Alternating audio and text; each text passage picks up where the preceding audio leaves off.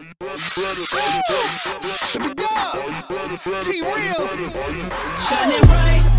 going hard, living big, like a star. They trying to get it. Hey, you're tuned in to Kween TV. Greetings and welcome back to Kween TV. Thank you guys so much for tuning in on this Memorial Day holiday. I hope you guys are enjoying your family. Tonight will be very short as I need to get and enjoy my family for the rest of this day. But I want to share something that I experienced on last week. So let's get right into it.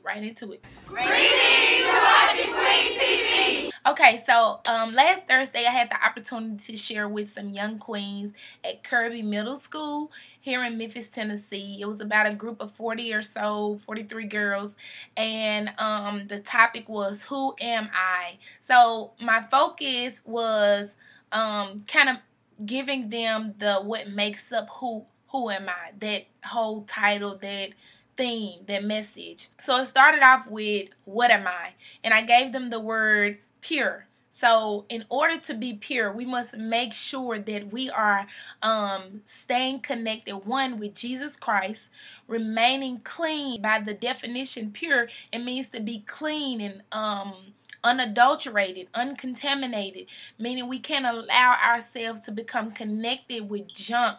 We can't allow ourselves to be around or in mess or messy situations. And I explained to them that it's a lot of things in the world that we connect to that makes us ultimately unpure in our hearts, in our bodies, in our minds, in our spirits. It starts to affect our relationships, not only our relationships with people, but our relationship with Christ. When we become connected with young men sexually, or we become connected with secular music or X-rated movies or pornography or whatever it is, we ultimately become unclean. But God is the only one who can make us clean. He's the only one who can make us pure. But it's up to us to guard our hearts, to guard our minds, to guard our spirits, to guard our eyes, because it all matters in making us clean and pure. So the second was, why am I? And I gave them the word purpose. And I gave them the opportunity to inhale and exhale. Inhale, exhale. And that right there lets you know that you are purpose. You are created on purpose for a purpose. And it's up to us to figure out what that purpose is. As young ladies, as young men, we all have different talents. And I explained that whatever you are good at, become better at it until you're the best in it. Ooh. Whatever you are good at, become better at it until you're the best in it. So that's drawing, that's singing, that's rapping, that's dancing, that's speaking, that's motivating or encouraging people, that's preaching, that's teaching, that's taking pictures, that's doing hair, that's makeup. Whatever it is that you are good at, continue to work at it. Continue to do everything that you have to do so you can become better at that. So you can continue to bring God the glory through your talents that He has given you. Don't allow your talent to be buried.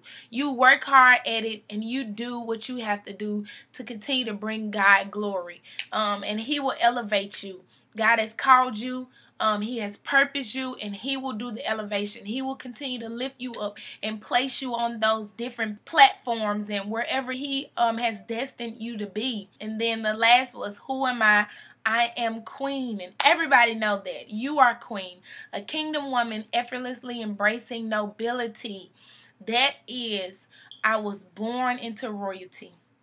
I was born into it. My Savior is the true and living King, and all He asks is that I accept Him as Lord and Savior, and I live this life worthy of God who calls us into His kingdom and glory. Yes, we make mistakes. Yes, we sin. Yes, we fall short. Yes, we are not perfect. I ain't want to use double negatives, but we are not perfect. But God is. He is. And He has called us into His kingdom. So we are to give Him praise. We are to give Him honor. We are to give Him glory. through the living of our lives. Our actions with who we say we are must line up with it. Who we say we are, our actions must line up with it. And I explained to them because they gave me many different things of who they say they were. But I told them, if that's who you say you are, then your actions must line up with it. If you say that you are a very intelligent student, then your grades should line up with that. If you are a dancer, then your moves should line up with that. If you are a preacher, then your words should line up with that. If you are an encourager, then the people that follow you or listen to you should be encouraged. Whatever it is that you are, make sure your actions are lining up with it. Make sure you are truly living how you say you are, or who you say you are. And I'm just so grateful that I had the opportunity of sharing that with them, and I wanted to share with you guys. Make sure you allow your children, your young queens and kings to watch that, because they rarely get any encouragement on a daily basis, and it's our job to encourage those young kids. And it's so funny because a lot of them think I'm a celebrity because I have a YouTube channel, but y'all know I ain't trying to be well known. I'm trying to hear well done. So I thank y'all for allowing your children to watch Kween TV.